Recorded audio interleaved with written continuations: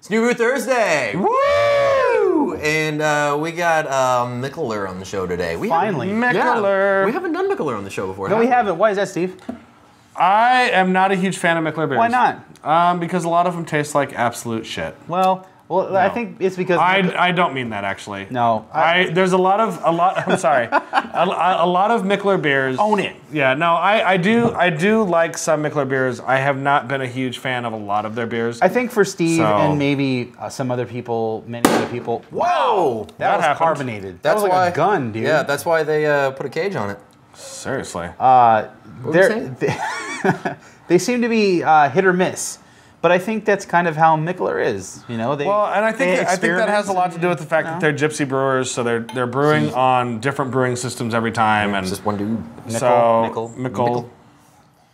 I thought they were brothers. name. Oh, they were brothers, and now the other one they is are no longer evil brothers. twin. Yes. So, They are still yeah, brothers. but they used to brew together, and now they don't. So Yeah.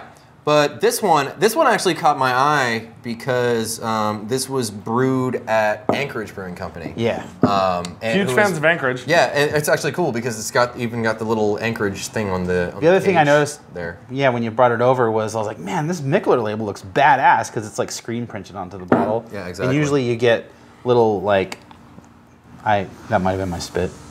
Well, no, I'm actually checking to see if it's actually screen printed because it looks like it's a real label. Well, yeah, no, and that's No, the it thing. is. It's like it looks like a standard Mikkeller label, except it's actually screen printed. Yeah, that was Right. what was cool about it. It's like, wow, like they put their big play bands. And this is Screen printed bottle. mistaken as a collaboration, but it's not a collaboration. Anchorage, I do not believe had anything to do with the brewing, but it's called Invasion because they invaded Anchorage's brewing thing, and actually this is their first time bottling their beer in the U.S.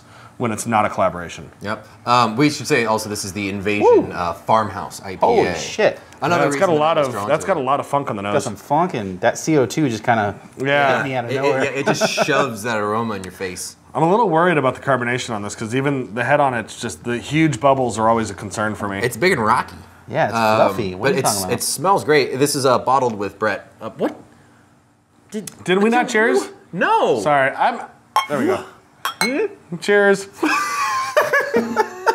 See, it wasn't just me. I didn't swallow. Oh, Too easy. hello. I Too did. easy. Too easy. You're saying too easy was leave it alone. So I'm gonna take a sip now. Now we will take sips. Definitely funky. Like, man, that's in a good way. Like, I think though that this is definitely a beer you're going to need to drink right away, given it's the carbonation level. The carbonation frightens me a little bit. Like it's almost got yeah, it's perhaps like, some what's infection going on with there.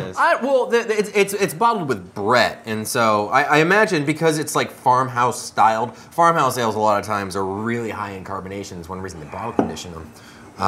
And they put them in bottles with the cork and cage is because that can take the extra pressure. Yeah, I wouldn't say it's a concern that it's overcarbonated due to Right now, yeah. due to bacteria. I think it might just be overcarbonated. Period. Period. Yeah. I don't know. It's It always. I'd That's say just always like when I see that, it's like, oh, very high in drink this quickly. Yeah, well, and it's an IPA, so drink it quickly anyway. Like, that's true. although farmhouse IPAs, you can kind of get away with aging, it's kind of a funky thing. but they turn into something a little bit different. It's kind of an interesting thing because like if the hop is a good one. There's that CO2. Hello. Excuse me. And stuff. I don't remember what I was saying. Oh, yeah, with the whole farmhouse IPA thing, especially if it's bottled with Brett, like eventually those hops are going to fall off, but you're going to get a lot more of that Brett like funk quality, which it already has. I think what will happen is that instead of turning into a bad like barley wine like most IPAs do, this will turn into a kind of bad saison. No, probably a good Funky saison. I think saison. it'd be good. Maybe a bitter saison. Yeah, it'd definitely be bitter for sure, and because it's like 8%. Which is in the range to stellar. Yeah, well, and does- it's also in IPA and in farmhouse range. Right. So It does kind of remind me of the Mad Hatter, not the Mad Hatter, the farmhouse. farmhouse. Yeah, that's the Mad Hatter The Mad Hatter series. Yeah, or yeah, yeah. line. from New Holland. Yeah, I mean, because this is really dry, you know? Yeah. Super It's, dry. it's Holy like, crap. I mean, This is almost like the Mad Hatter mixed, and maybe you guys aren't getting this off of it, but mixed with their rye IPA. Like, I don't get the rye flavor, but I get that mouthfeel that I normally expect from a rye IPA. It does have a little bit of like almost a slickness to the rye, even though it's so dry and carbonated. I mean, this thing just like it's got an amazing flavor profile though. I mean, it's definitely a delicious beer. It's definitely good stuff. I have no complaints about this beer. So congratulations, Mikkel. Mm-hmm. Yeah, Mikkel. I mean, the Mikkeller makes. I mean, I think they're best known for their a lot of their barrel aged stuff. Their Beer Geek Breakfast. The Beer Geek Breakfast is the big Beer one. Geek Breakfast Weasel. And those beers, I will say, for the record, I do love those beers. They're fantastic. I think the beers that I've not historically liked from them have been their IPAs. And that's mostly because I think they're bottled across the country. They're shipped across the Atlantic. I don't care who it is. If you're getting an IPA from Europe and it doesn't taste good, it's not the doesn't brewer's mean it's fault, bad. right? You know, it could just be old. I remember reading that Mikkel is actually going to be brewing at Drake's. Mm-hmm. I was just about to say that when Steve said this was the first beer they brewed and bottled in America, but yeah. So I mean, I think they have brewed at Drake's. Okay, but this is the first time they have bottled their own beer in a brewery. Okay. But Drake's was supposed to be their like USA brewery. Their hub. Yeah. Like a contract situation. Yeah, which is awesome because, like I said, I mean, I'm kind of with you. Like I've had a few of the IPAs, and after a couple, I've kind of avoided them as a rule, and I've always just chalked it up to the fact that I think they're traveling thousands and thousands of miles, especially on the West and that's the other thing. Like they were at Firestone Walker's Invitational Fest, and they had, and that's a little Tarantino moment. Go back a little bit to, they had the Big Worst. Oh yeah. Which, I'm sorry, that beer was horrifying. It was horrifyingly bad. I have never had a beer that offended me as much as that one did. Wow. No offense. Steve was offended. If you can not take offense to that. Anyway, that beer was like drinking straight up rubbing alcohol. Right. Like it was horrible. But they had it at the Firestone Walker Fest, aged on red wine barrels, I think I want to say. Mm-hmm. And it was delicious. It tasted really good. Right. So I don't know if it's a shipping thing or what the deal was, but it was just, And that's part of the problem that I've had with Mikkeller in the past is that I tend to drink their beers and go, oh. Yeah. And it's not so much like I hate this beer, it's there are so many other better alternatives local to me that I don't feel the need to go after this beer. The only thing I could say that I agree with you on are their like IPAs and stuff. Yeah, like the Beer Geek Brunch and Beer Geek Weasel and all those brunch beers. or breakfast? The brunch is with the Weasel. With the Weasel, yeah. Beer Geek Brunch is Weasel. Beer Geek Breakfast is their normal one. Okay. And their Beer Geek Bacon, the Rauch one. Everyone, that one's fantastic. They're fantastic beers. Piece of bacon on the label. Right, they're fantastic beers. So I mean, I'm not saying that Mikkeller is a bad brewery. I'm just saying that I have not had good success with their IPAs and some of their other beers. Steer clear of the beers that should be consumed fresh. Right. You know? Yeah, for the moment at least. So I think now is a good time to go to a Master Pairings. Is it? It would be. Oh, we don't have any.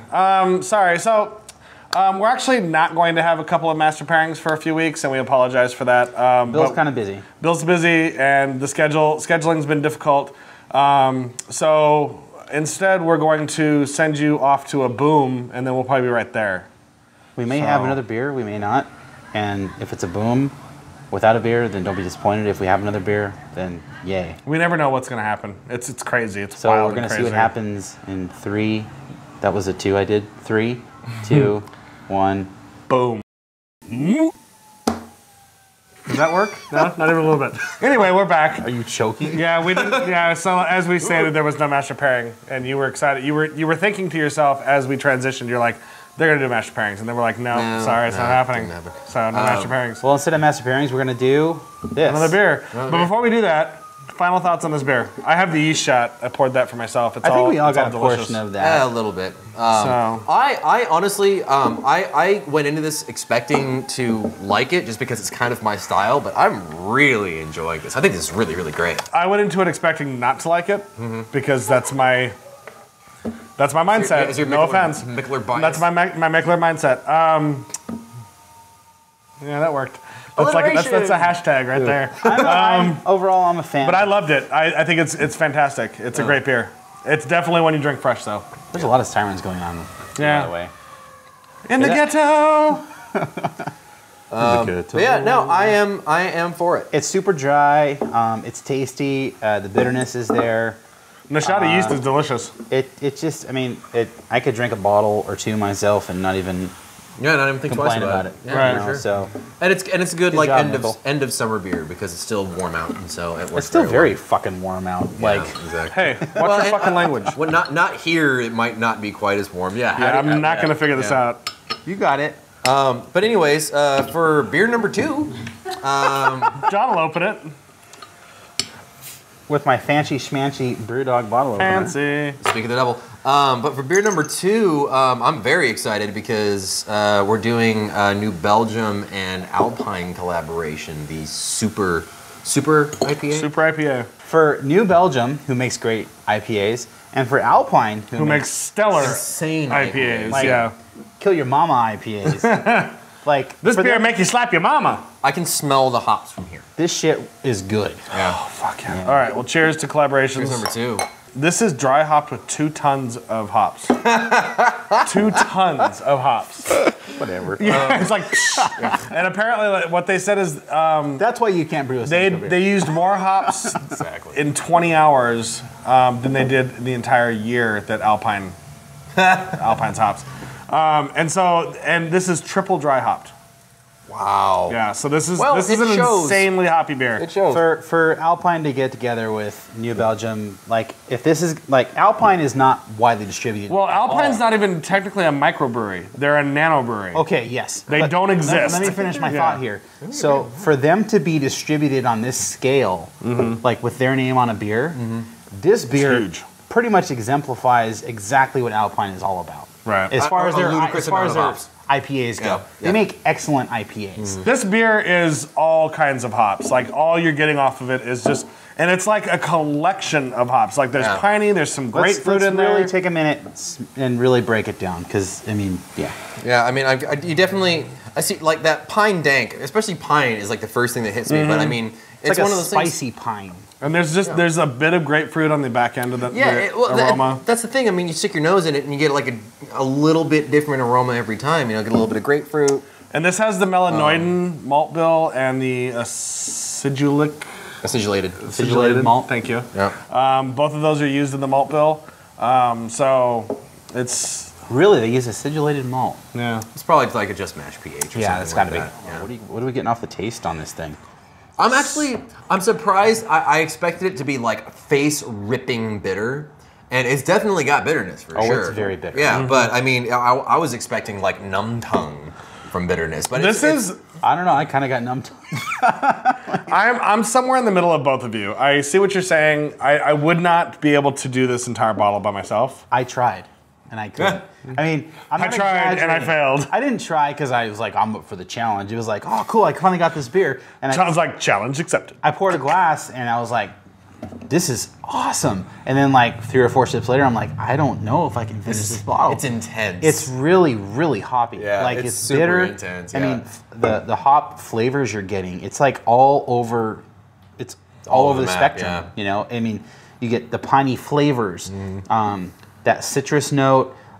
It's like really, really, really sticky. Yeah, And you get like a lot of the leafiness. dankness, yeah. You get like a leafy sort of character too. The stems and sticks kind of thing. Yeah. Yeah, I mean, it's like pot in a glass. You know? It's If really only. good. If I only. say it's like a fine endo. Like I said before, I mean, for Alpine to be nationally, well, you know, as close to nationally as they're going to get for distribution. Yeah. They fucking, you know, Yeah, this it's awesome. is, it's New Belgium, but this is New Belgium knew what they were doing when they got together with Alpine. Yeah. Right. It's very, This is very- like I could see like a less knowledgeable brewery going, "Oh, hey Alpine, let's brew a saison together." No. The New Belgium's like, "Yeah, this is going to be the hoppiest beer ever made." You're wasting your time. Yeah. You know, like they're like, "Why would we dry hop this with 1 ton of IPA or hops? Let's do 2 tons of hops." Like, what? that's 4,000 pounds of hops. Yeah. That's crazy. Yeah. That's as big as my garage. Right? Probably bigger. Probably bigger, yeah. I mean, come on. Yeah. So anyway, thank you very much for watching this week. we're gonna be. Did we already mention the Brouhaha? No. Oh yeah, this weekend we're gonna be at the Brouhaha. Yep. If you haven't bought your tickets, hopefully there's still some available. Use the MBT VIP code, get a free VIP upgrade because we love you. Mm-hmm. And in a biblical way. Yeah. No, we don't. But no, it's gonna be an awesome event. And it's gonna be a great event. Yeah, we'll be there Friday night and Saturday. I'm leaving early Saturday, so am I. Catch me early. I actually have to go to a wedding on Saturday afternoon. You yelled at me for hours about leaving early. No, I'm staying the whole time. Okay. The wedding's at 6. I have to be at the airport by 4, so yeah, we'll be there. You are a jet setter, man. I go places. Yeah, all right. I go places. There you go. We have JBF coming up. We're going to do an epic bottle share at our house that we rent every year at JBF. Yes, and I think this is a good time to promote that. We're going to have a Facebook event. Event. So if you want to join us, if you're going to be at JBF and you want to join us for a really kick-ass bottle share, come out to the house. We're about, well, I think what it was, 8 miles south of Denver. 8 minutes. Yeah, it's like 8 minutes, 8 miles, whatever. A mile a minute? Yeah, it's good. It's not that far away. It's a cheap taxi ride. I'm gonna bring. I definitely recommend you taking a taxi. Please don't drive back from our bottle share because it's going to be insane. Or you can actually stay there if you get that drunk. But I'm gonna bring a bunch of homebrew. We're a bunch of fans. And if you're a cute bear, you can definitely stay there. Holla! I'm bringing a bunch of homebrew. I know on top of the case of homebrew I'm bringing a case of craft beer. I know Matt has some extra room for some beer, so we might be bringing like 3 or 4 cases of beer. Yeah, we'll have plenty of delicious and amazing beers. So we're gonna be at JBF, obviously. We're gonna be doing more of a little bit different spin on it this year, rather than doing a lot of floor stuff and interviewing brewers like we have in the past. We're gonna kind of focus more on like what to do after JBF. Mm-hmm. So after parties, and this is something like even if you don't, because JBF tickets, they sold out in like an hour? Yeah. It was insane this year, and next year is going to be worse. And so it's ridiculous how fast they sell out. And so honestly, the majority of you probably can't go to JBF, the festival. But what a lot of people don't realize is that Denver, the downtown area of Denver, becomes this massive street party during JBF for the entire weekend. I think that's what we're going to kind of cover is what to do at JBF if you're not at JBF. Yeah. That's part of the draw of JBF. Oh, absolutely. Is how much awesomeness there is in that area next to the brewers in the area and the city itself and the bar, and there's so many amazing craft beer bars in Denver. And they all just they all just set, and there's Spaten does a big tent and block party at JBF. A lot of the international brewers, they set it up. It's almost like the American version of Oktoberfest. Yeah. So it's pretty crazy. Even if you haven't gotten tickets, come to Denver that weekend. It's pretty freaking awesome. But yeah, if you want to come to our little bottle share, everyone's more than welcome. Just RSVP so we know what we're in for. We'll set up a Facebook event, and we'll probably limit it because we really can't have 1,000 people at the house. Yeah, well, that would be awkward. Yeah, that would be awkward. Throngs of fans coming to our I know there will be 3 of you that are like, I would like to come, and we love you more than all of the other fans. Let's wrap this shit up. All right. So thank you for watching. We're sorry about Master Pairings. We'll be back with that as quickly as we can, we promise. And until next time, stay safe and drink beer. Cheers.